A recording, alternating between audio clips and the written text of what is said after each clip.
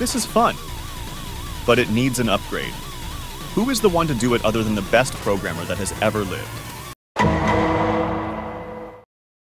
Let's start by making a new vehicle template project, give it a name.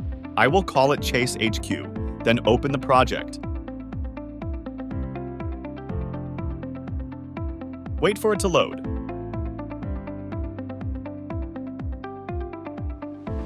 Play the project. The car drives well, but I will not use it. I will delete everything. And crashed. It won't be Unreal Engine without crashing at least once.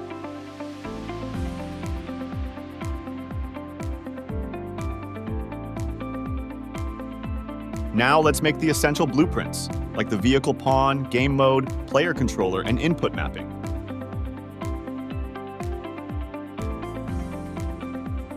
Make the input mapping context blueprint.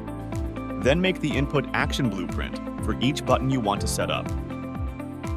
Then, in the input mapping context, assign the input action to the desired keyboard button, after making the basic inputs for the vehicle.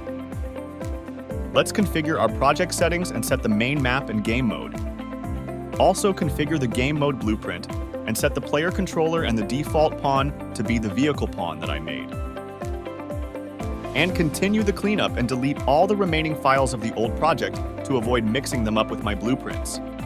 And don't forget to update redirector references after deleting or moving anything. And crashed again! Don't worry, getting crashes is the norm with Unreal Engine, so don't forget to save your project frequently. Now clean up the mess that was caused by deleting the assets and organize the project files before it gets ugly soon. Now we start setting up the input mapping context blueprint and assign the input action we made previously to the desired keyboard button. After finishing the input mapping context, don't forget to reference it in the player controller on Begin Play by calling the Add Mapping Context node and choosing the mapping context you made.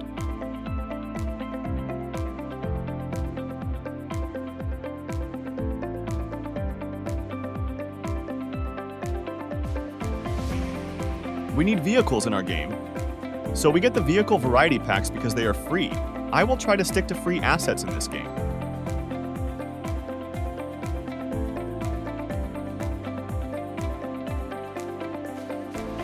Now let's set up the vehicle blueprint. I will set up the SUV first. First, we need to set up the physics asset and set up the mesh collision shape. Then we set up the animation blueprint and set the wheel handler node to allow the wheel animations. Then we add a spring arm and make it use pawn control rotation. Attach a camera to the spring arm and set its location to your desired values. Then make the wheel blueprint, one for the front wheel and one for the rear wheel, and set the radius and other properties. And assign the wheels to the vehicle component. Don't forget to make the vehicle mesh simulate physics, and in the physics asset, make generation hit result on simulation to true. Continue setting up the vehicle blueprint and add the inputs to the blueprint. Tweak the wheel properties like traction, slipping, and skidding in the wheel blueprint until you are satisfied with the result. After increasing the vehicle mass, increase the spring rate and the preload in the wheel blueprint to make the vehicle handle normally. Now set the sports car and make its wheel blueprint and make the vehicle lighter, increase the engine torque, and tweak the wheel slip and skid properties to give it more grip.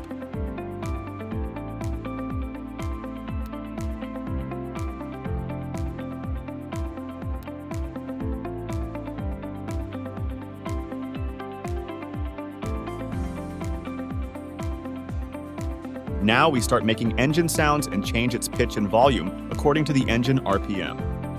We achieve this by making a float parameter in the sound cue and changing this parameter value on the tick by using the setFloat parameter node.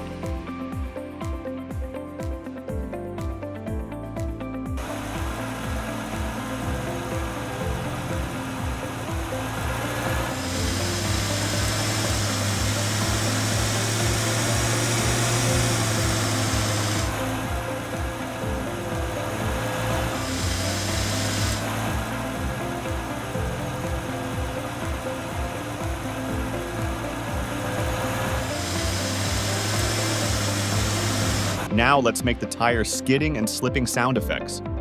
Start by getting the wheel state, break it, and use its parameters. First, add a sound cue to the vehicle blueprint, one for the skidding and one for the slipping sound. Set the volume multiplier to 0. And when the car is skidding or slipping, activate the sound and set its volume and pitch according to the slipping or skidding magnitude. We use the skid and slip location to set the sound cue location. And when the vehicle speed is 0, we set the volume multiplier to 0 so that the skidding or slipping sound is only active on vehicle movement.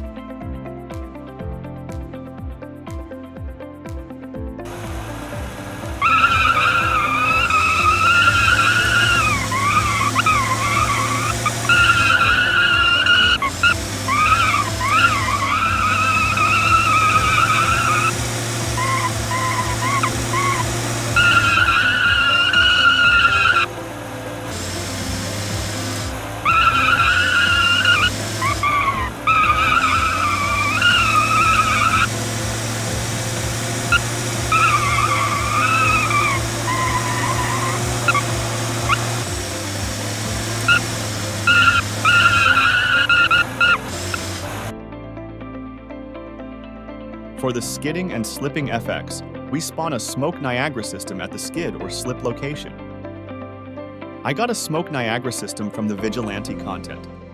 Just make sure to decrease the spawn rate and the lifespan of the Niagara system to avoid poor performance because it is running on the tick. And for the hit sound effects, I used generic hit sounds and added them to a sound cue, then used the random node to get a different sound every time the vehicle hit something. Then go for the vehicle mesh and use the on-event hit. But make sure that the physics asset has the simulation, generates hit events that must be true.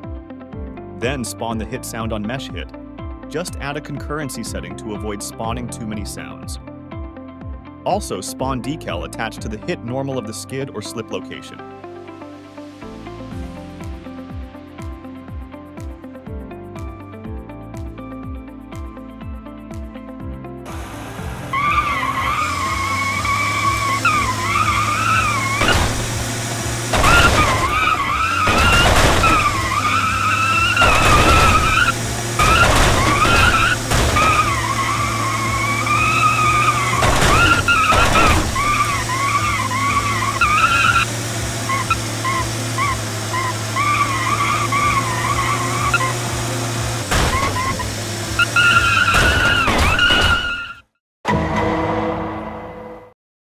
Now for the AI system.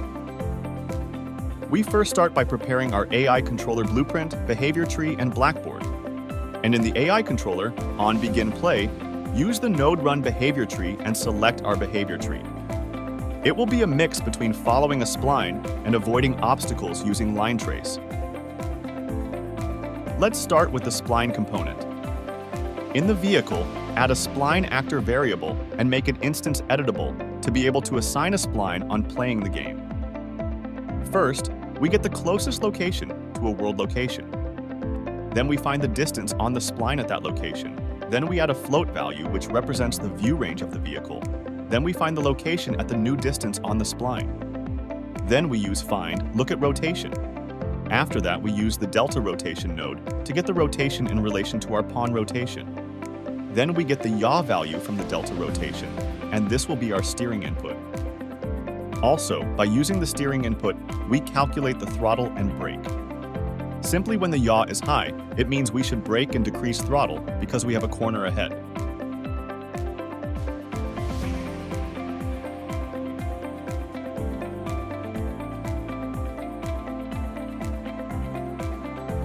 And to avoid obstacles, I made a system that involves multiple line traces around the vehicle, which detects objects, applies the brakes, and slows the vehicle based on the distance to the obstacle. The closer the vehicle, the more braking it applies and steers the vehicle away from the obstacle depending on the location of the object.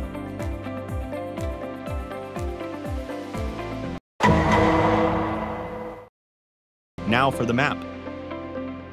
I chose the default open world map. It is nice and big and has everything set up for me. For the landscape material, I used material from Rural Australia Assets and the trees and foliage from this package. For the road mesh, I got a road package that I bought from the marketplace.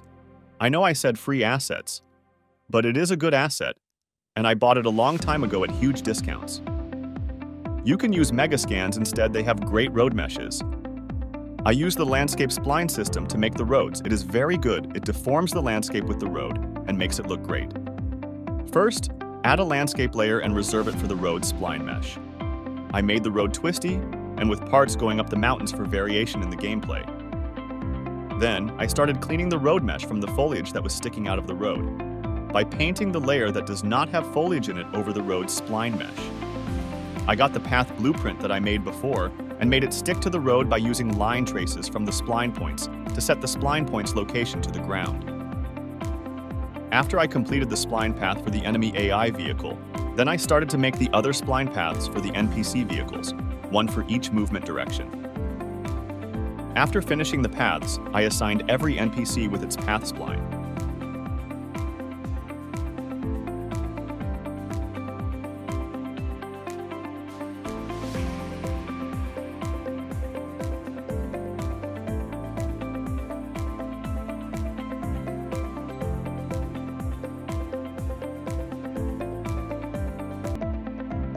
For the damage and death of the NPCs, I made a health system and decreased the health on hit by anything. The force of impact is calculated by multiplying the mass of the vehicle by the speed of it and dividing the result by a big number. I chose 7,500. The reason for dividing the result is that you get a big number and the health is capped at 250, so you will get a reasonable number to subtract from the health. When the health reaches 0, the AI will be detached from the controller to stop the vehicle movement. Also apply the brake and set the throttle to 0, because if the vehicle dies when it is moving, it will keep moving and won't stop. Then activate the Fire Niagara system, which I got from the Vigilante assets. You see, the game is beginning to take shape, and we have little things here and there to complete to be able to say that we have a game.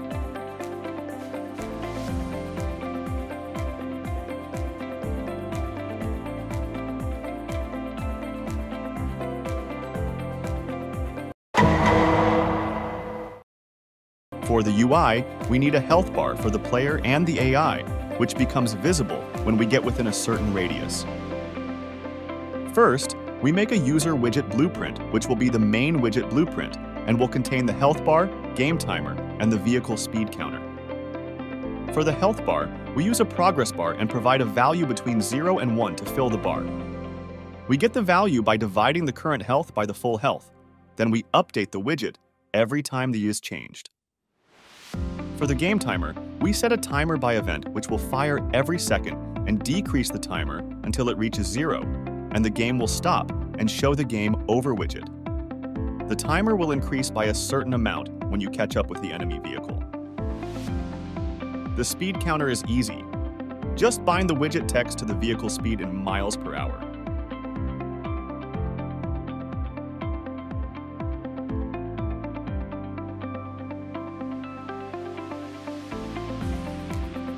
We are approaching the end, and we gradually see our game taking shape. Here we will finish the remaining menus like the Choose Vehicle menu, the Main menu, the Pause menu, the Game Over menu, and the Winning menu. For choosing the Vehicle menu, start by making a small level to show the vehicle that we want to choose. Then make the widget, and add buttons for the next and back to cycle between vehicles. I made a structure that contains 2 arrays, one for the player vehicles and the other for the AI vehicles. Then I made an integer that is increased when clicking next and decreased when clicking back, and this integer is transferred to the game mode to spawn the chosen vehicle in the Choose Vehicle map. Then the same integer is saved in the game instance to pass it to the main level game mode and change the default pawn according to the chosen vehicle class on the construction script. And for the AI, it is spawned randomly from the AI vehicle array. For the Start menu, make another level and make a new widget blueprint. Add 3 buttons, Start, Options, and Quit. On clicking Start, open the main level. On clicking Quit, you call the Quit game node. And for Options, I will leave it empty. For the Pause menu, make an input action and make it of bool type and assign the escape key to it in the input context. And on pressing the escape button, you pause the game by using Set Game Paused and show the mouse cursor. Then spawn the pause widget, which has 3 buttons: resume, options, and quit. Resume will unpause the game and remove the widget from the screen.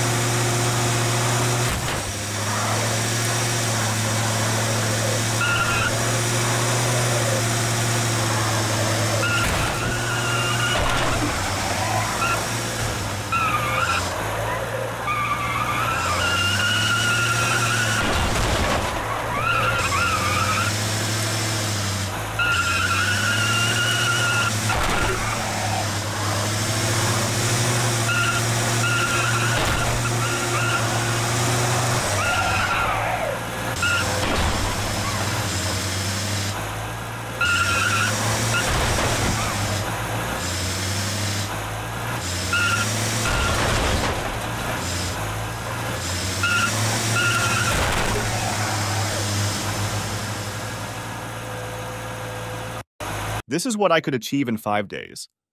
And I am proud of myself because this is the first project I have finished, and did not leave it half the way. Please like, share, and subscribe to see more videos like this. Tell me in the comments if you want me to complete this game and make it worthy to be the successor to Chase HQ.